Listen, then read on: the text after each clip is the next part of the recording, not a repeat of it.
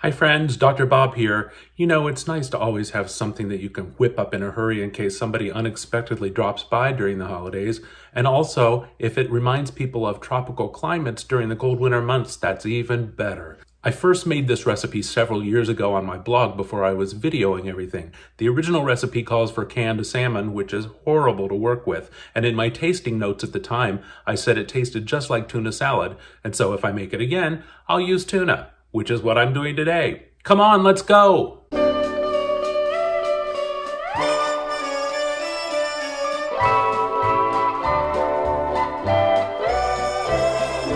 Mele Kalikimaka is the thing to say on a bright Hawaiian Christmas day. That's the island greeting that we send to you from the land where palm trees sway. Here we know that Christmas will be green and bright. The sun will shine by day and all the stars at night. And then Wonder Woman said, What? "Oh, hello. You've caught us just getting ready to tape our podcast. Did you know we have a podcast? We do. Comes out every week, almost. It's about comic books, but mostly we just tell childhood stories and gossip about our neighbors who we can see through our window here. That's why he calls me Twitchy Curtains. Well, I am the president of the HOA, so I have to stay on top of things, don't I? We always like to start the podcast with a little snack, because we've probably just been napping. Yes, that's what the coffee's for, to help wake us up. Well, I hope it wakes up your taste buds. I'm going to smell the food, because I know that one of our viewers really hates it when I do it. It's part of my taste experience. Here I go. Oh. Did you smell something I didn't?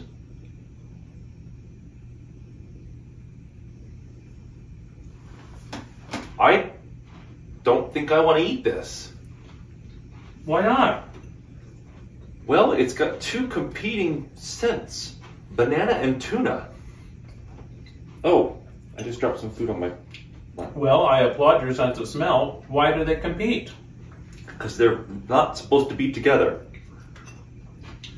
Many Polynesian societies cook tuna inside banana leaves. You're making this shit up. Yeah, I am, but that sounds good, doesn't it? Mm-hmm. Well, It's not bad. It's not bad at all. Actually, I might sneak this into some sort of appetizer with one of our parties. well, you have tasted something like this before. Have I? Yeah. Did you see that person speeding? Get their plate. Oh, it's the next one, ain't it? Mm. Anyway. Got a lead foot on that one. Yeah, we made it several years ago, but with salmon. But in the tasting notes, I said, it tastes just like tuna salad with banana in it. Yeah. And if I ever make it again, I'm just going to use tuna, which I did. Mm-hmm. Tuna, banana, celery, pickle relish, pineapple, mayonnaise. It's delicious. You still can't taste the pineapple.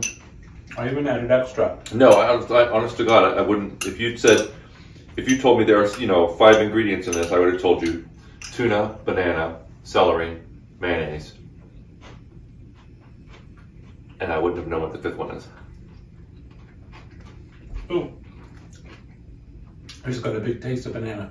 Mm. You're supposed to dice your banana. Oh, I see. There's 6 ingredients because there's relish in here too. Yeah, you're supposed to.